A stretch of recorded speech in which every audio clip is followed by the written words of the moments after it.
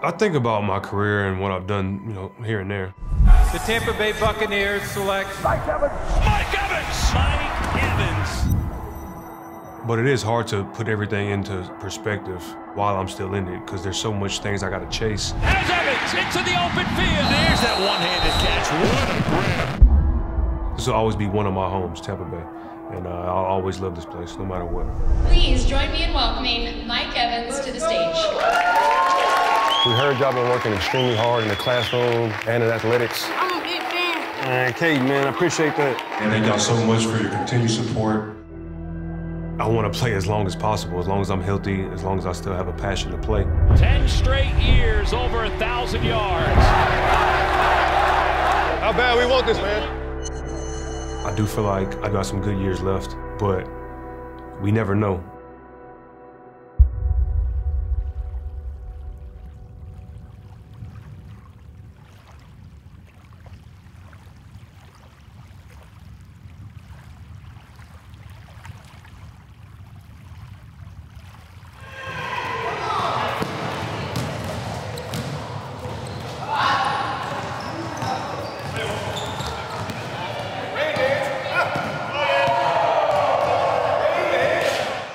I remember being a kid and grown-ups, want to play sports with us or whatever it was, be interactive.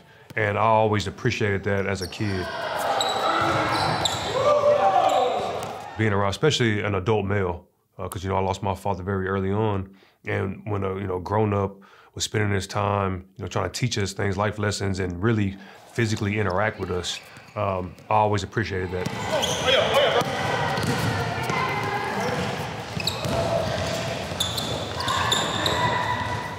I feel like it's hard to be fake, especially for a guy like me. Like that, being fake, it like makes you cringy. It makes you cringe.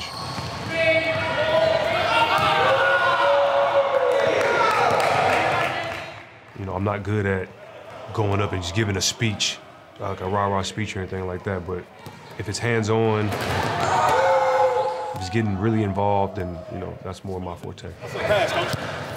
Get a bucket on the guy.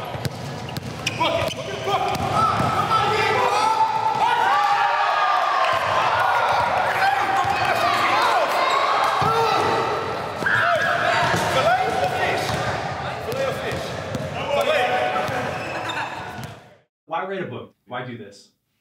My agent, Derek Gilmore, had the idea because he followed the middle school rules, and Sean Jensen, the author, and they reached out to me in being one of the, the guys that they would write about. And, I agreed to it after a few years of, having the offer. And, I met Sean. He's a great guy, great author. And I always wanted to be able to give back, be able to, be a professional athlete and be able to give back. Come holler at me, come holler at me. What's up, man? You got the same name as me. Yeah. That's my name, dude. They call you Big Mike? Yeah, man. All right, Big Mike. Thank you, Mr. Evans. All right, Prince, no problem, man. Middle school Mike Evans was a kid that wanted to learn, immature, just seeing the road that, helped me get to this point. Everything was very nostalgic for me. I love my city, love my hometown, love my friends and family. All right, Bob Mark. Yes, sir. Appreciate that, man. It's a good read. I mean, middle school, I was just doing a lot of bad things I shouldn't have been doing. But that's why we live and learn. That's why I wanted to put all those things in the book, the good and the bad, because, nobody's life is perfect. And those things help make me the man I am today, the good and the bad. What's up, man? Good. How you doing? I've been a Bucs fan since I was 3. Since you was 3? My mom watched it all the time. That's dope, man. I really appreciate you, all right? I played 6th grade for my little league team, and then 7th and 8th grade for my middle school. And that was some of the funnest times I've ever had playing football. You play ball, too? There you go. Will you ever beat the Chiefs? So what? Will you ever beat the Chiefs? Will I ever pick the Chiefs? No, beat. You know we beat the Chiefs in that Super Bowl. Go to class, man. You already know, man. Go learn something. I was a wide receiver in the corner. I got the interception record in middle school. I don't even know how they kept track of it. They just told me. I don't even know. I didn't see a record book or anything. Just the DB coach at the time told me. Probably one of my favorite. Yeah. Favorite NFL players? Yes. I appreciate that, man. About what? You my guy. God bless you, man. I love being in Tampa. I love the city. I love the community. It's meant everything. All right, Jordan. So do your thing and leading, all right? They had changed my PE class. You didn't want that work. You would have cooked me? I might come back just because you said that. Mike Evans is so disrespected. Yeah. We just talked about him a couple weeks ago because he came out and said that he wants to break Jerry Rice's record of consecutive 1,000-yard receiving seasons. So why isn't he on this list? Think about what he's done. I think it's 9. Has it been 9 seasons in a row of 1,000 yards plus? Yeah. He's dynamic. A lot of times when you see a big wide receiver, because we don't move like y'all, it's like, it's easy to overlook at Mike Evans. Mm-hmm. But his numbers with all these different quarterbacks throwing the ball. 1,000 yards, 9 years in a row? Are you kidding me? You're 10. Yep, you're 10. Has it flown by for you? Does it seem like it's been 10 years? Yeah, like in the moment, it seems like it's taking a while, but then you just look up and, you know, you were just a rookie and now you're year 10. So that's how all the vets explain it to me, and that's what I'm explaining to the younger players. Like, you're going to look up and it's time is going to have flown by, so try not to take it for granted.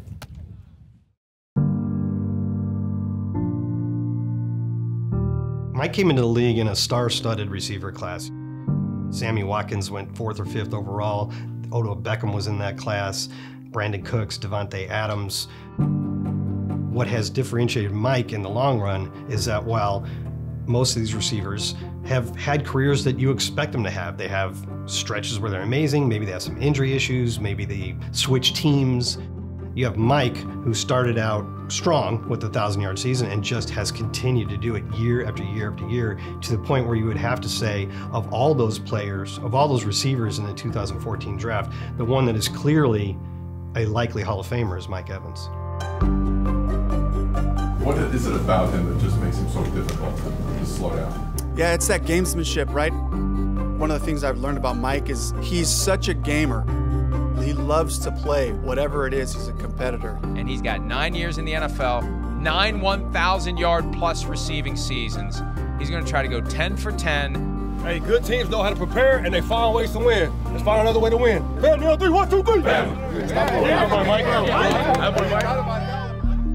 Mike will make you think he's just a deep threat because he's a tall body and he's very deceptive off the line of scrimmage. He has very deceptive speed. I think he's grown the most in being moved around in the offense. I think the interesting thing about the 2023 season for Mike Evans is that he's being used in this offense in a wide variety of ways, being moved around the formation, coming out of the slot a little bit more than usual. Evans again, man, they got it. Touchdown, Evans. If you look at his touchdowns, his 9 touchdowns, he's scored on a cross, he's scored on an in, he's scored on a post, he's scored on a slant, and of course he's scored on several go routes because he does that so well.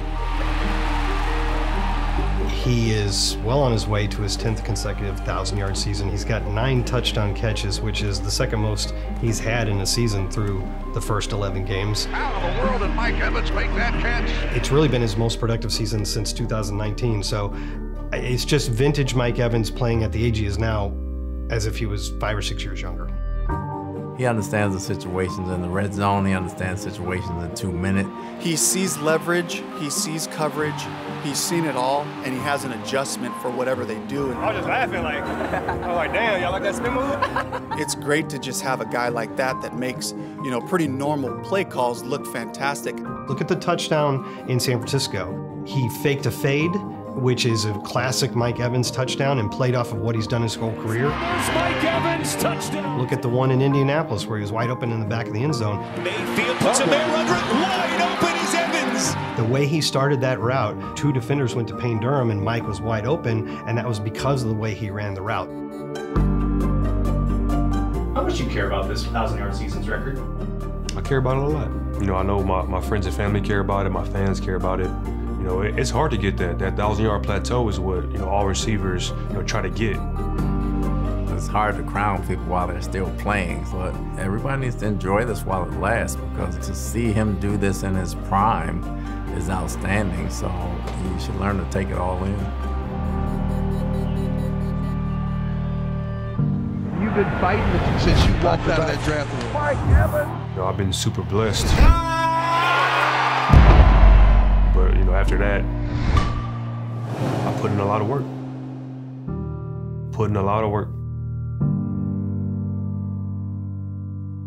It's crunch time for the Tampa Bay Buccaneers. Yeah, they've been struggling. There's no doubt. They've lost 6 of 7 games, but they're in it still. They're a game back, and everything they want is still there. They've been in games, they've played well, but to win this division, to get back to playing the kind of football they want, Baker Mayfield has to play better. He's had an interception in 3 straight games. He can't turn the ball over as much. And the thing that will get them that solid game will be getting the ball to Mike Evans. Because when I talked to Mike at practice, he said, I'm kind of interested in cementing my place in NFL history, and he's already started to do that. Hey, one play at a time, right? Whatever we got to do to get this W, man. For real. Let's do it. No, 3, 1, 2, 3.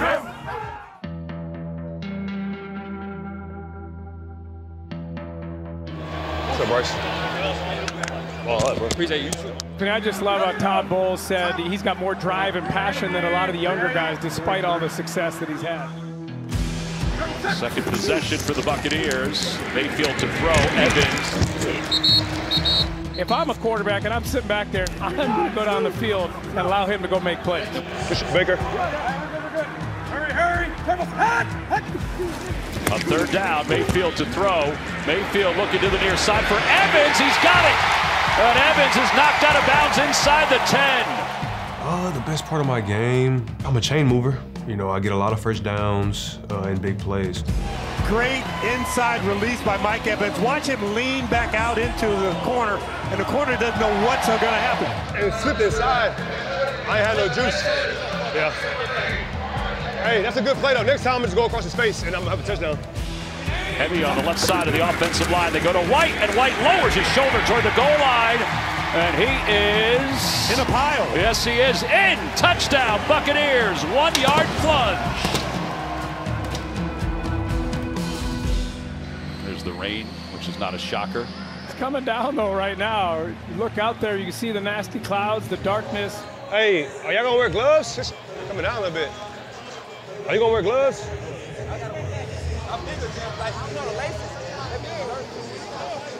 I'm sure it'll stop a little bit, though. I mean, this ain't terrible, though. It ain't terrible. There are wet gloves, there are dry gloves. Mike Evans has taken his gloves off because there's a certain tackiness that the ball has, even when it's wet like this. No, it's crazy. This crazy. Mike, do you want gloves? Hell no. This is such an important game for this Tampa team. They got Carolina, then Atlanta next week. Hey, the O-line love this.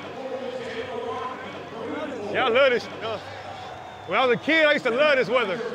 Now I'm playing receiver. It's hard enough to catch this when it's dry. I looked at 13. I looked at Mike Evans up top and allow him to try and go make a play. Mayfield lets it go. He's got Evans, and Evans has got a first down. That's a big boy catch right there. That's as hard as you can hit somebody in today's NFL. And catching it, wet hands. Tough, bro. But he threw it to a perfect spot, you know what I mean? If I had to outstretch, I would not have been able to catch that. Yeah. Mayfield, he's got Evans open. It's up for grabs, and it is intercepted.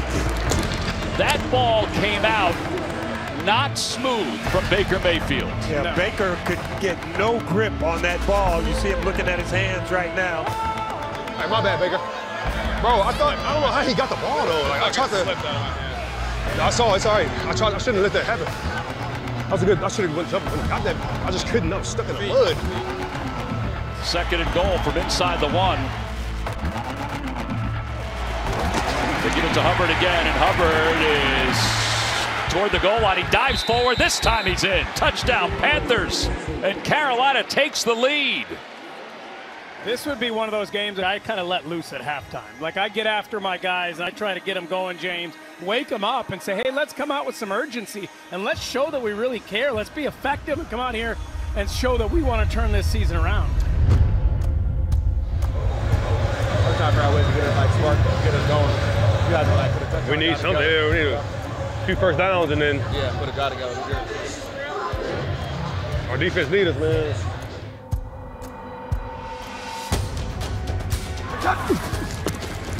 And Mayfield looking to throw on first down. Has Evans into the open field. And Evans has one man to beat. Inside the 10, dives toward the pylon. He's out of bounds. 6'5", and he did all of that and his athleticism. That ball is inside the pylon. It's a touchdown. And it's before the hand hits the ground outside the pylon, so that's Superman taking off from the 4-yard line. After review, the runner was inside the pylon. Let's go, Mike. Every year when you are consistently excellent every year despite the situations around you, that's what a Hall of Famer is. I said, Ricky, run! Run, he behind! I was trying, bro. I was like, run, don't get caught, don't get caught. You're rolling, though. That's Godwin. Godwin's going to take it. Godwin's going to get the first down. He slips a tackle inside the 5 toward the pylon. Touchdown, Buccaneers. 19 yards for Godwin. Ron, hey, we've been working that for 20 weeks straight. Bro. Dog. My ice him right there. One stop and another score, it's over. Night has fallen here in Tampa at Raymond James Stadium, where the Buccaneers lead at 21-10 with 11:36 to play here in the fourth quarter. It's Hubbard, then Hubbard to his right toward the goal line, and he's in. Touchdown, Panthers.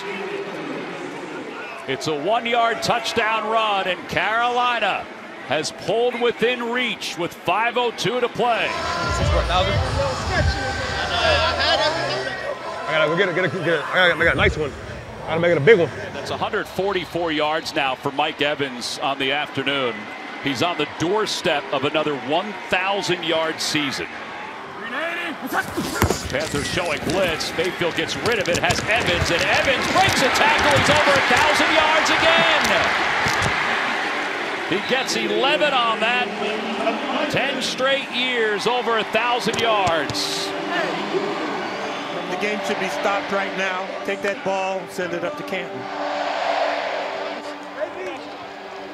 Let's finish him. And guys, just as we mentioned, they are acknowledging Mike Evans here for his 10th straight 1,000-yard receiving season. He just cracked a smile there for a moment.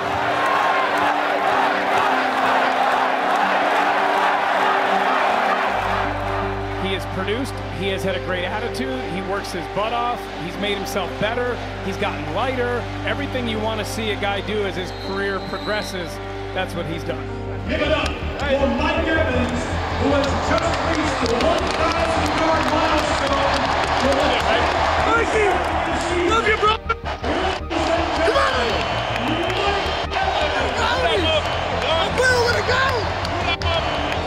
His team fought today. They did. And it wasn't always pretty for this Bucs team, but they're a game back. Come off the ball right here. Get the first down and the game's over. First down and 2. Carolina can stop the clock one more time. They give it to White, and White's got the first down and more. White inside the 30. He's waiting to see where, and he finally does. He stays in bounds. The Tampa Bay Buccaneers win it by a final score of 21-18. Mike Evans, his 13th career game with 150 yards or more. He finished with 162. He goes over the 1,000-yard mark for the 10th consecutive season. If you come into this building, you know who Mike Evans is, you know what he has done here, you know the standard that he has set here, and that's the standard that every player and every receiver in particular is going to be held to. For the Buccaneers, having Mike setting that standard, having players see that and come in here and try to follow it is very important. I could told us that this team was too good to be 4-7 coming into this game, that you had to win this game for confidence and in the standings. How are you all able to rise to the occasion? Everybody just kept battling to the end. I mean, they had some really good players on their side of the ball. The weather was an issue for both teams. But he's a Hall of Famer. It means a lot. You know, I put my blood, sweat, and tears into this. I'm just trying to lead by example. And I've had a lot of great teammates along the way. I hope I can just keep doing it. Can't say enough about him. You know, just seeing him day in and day out, the type of person he is and the type of player he is not a mistake. He works like that in practice. He works like that in the ball game, and you know that's why he's succeeded for so long. We got 2 game balls to give out. First one, the guy got 60 catches for 10 years in a row. 1,000 yards for 10 years in a row.